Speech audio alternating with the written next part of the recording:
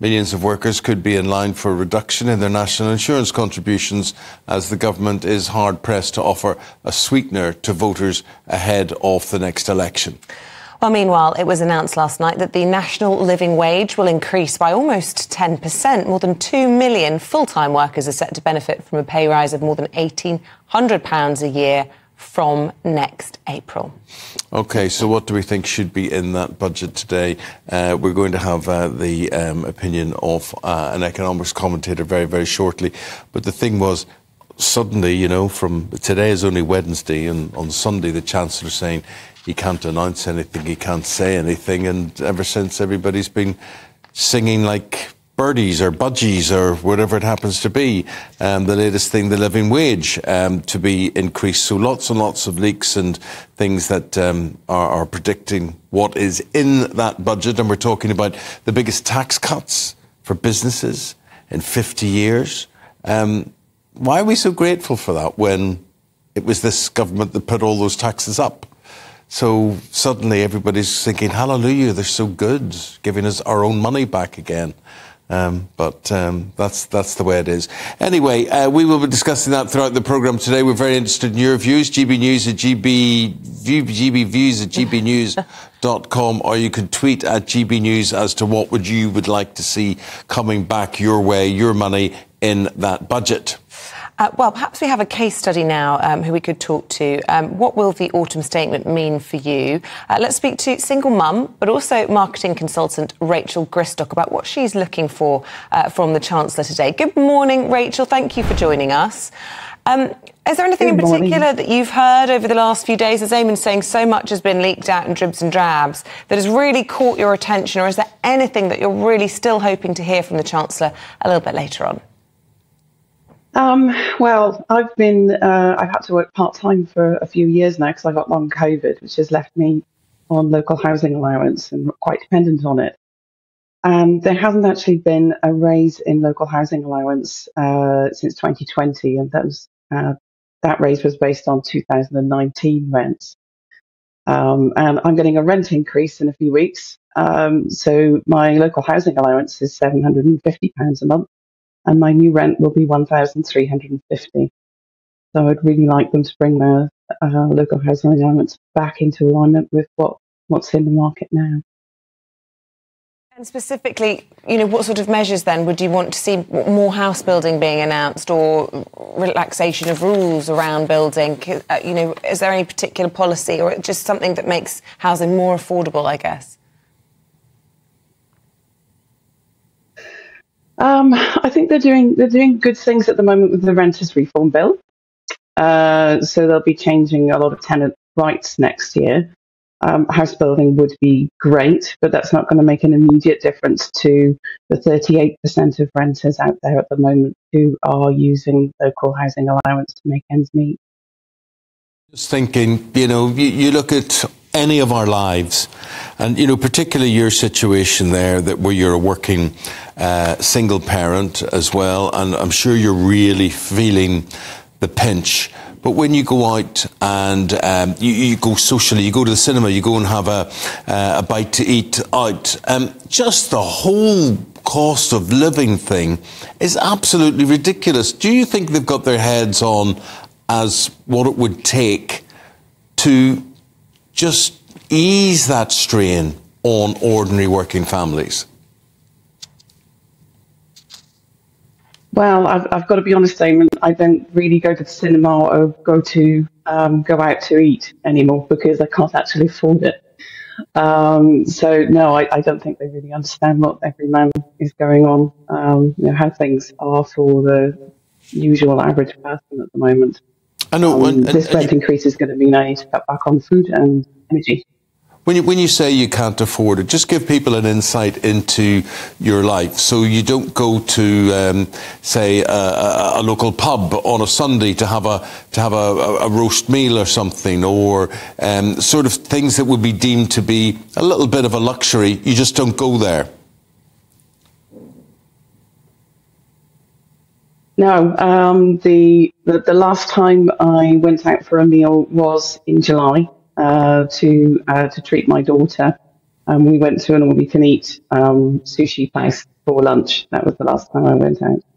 Yeah. So that was the summer holidays. Tell me about your daughter. How old is she? She'll be 13 in a few weeks. Well, then you're in for a big shock. You're in for a big problem, aren't you? Because Santa at Christmas, there may be a few things on Santa's list which will prove difficult enough. Or have you been budgeting for that? Yes, I have put a lot aside, and my children are mindful that money isn't plentiful. So they have a list of things that they want, and I tell them whether or not we can afford them.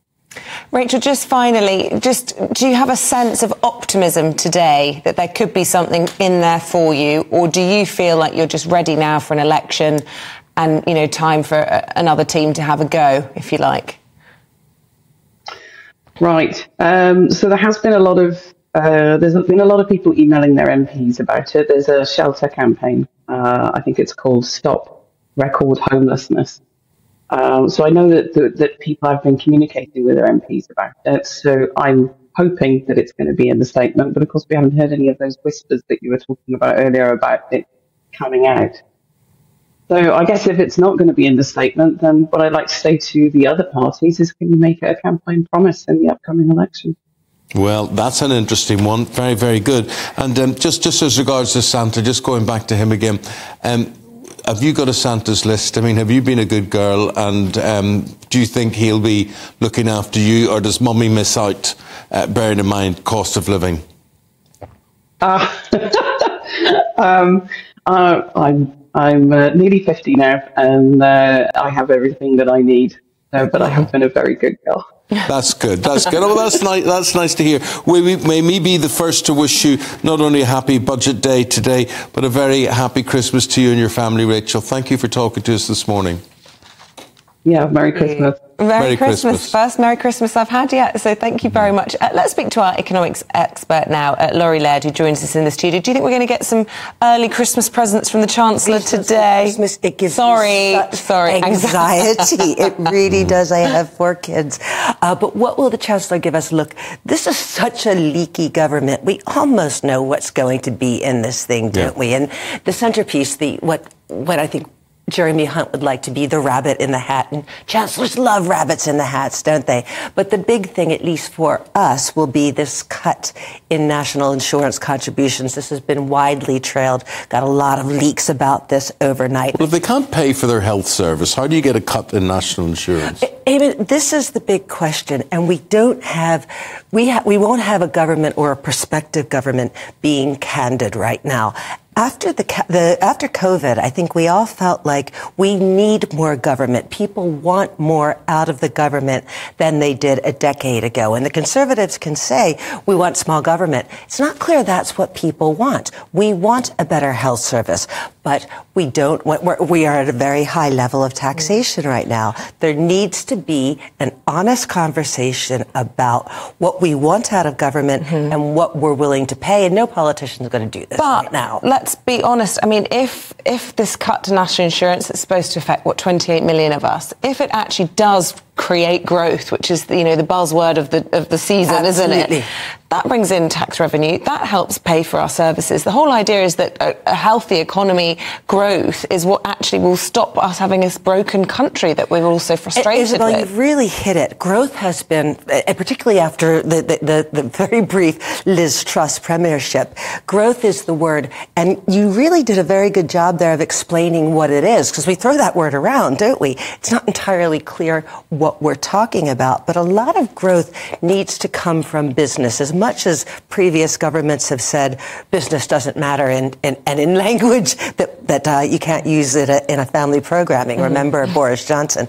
But most people are employed by a business somewhere along the line. And the problem that we have is businesses right now don't have the confidence in the UK to continue to invest. Some of that's Brexit, but not all of it. The biggest thing here is changing policy. Look, with the Conservative government over the past 3 years, we've had so many different economic policies. Even with this government, Jeremy Hunt a couple of months ago, we can't cut taxes. We can't afford it. All of a sudden over the weekend, weekend. It's like he was captured, saying, we've turned a corner. We can cut taxes now. This lack of stability is really scaring business off. But what can business expect today, do you think?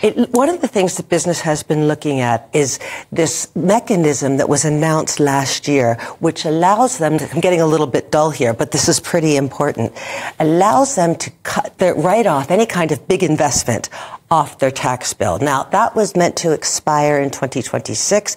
It looks like Jeremy Hunt's going to extend that a bit.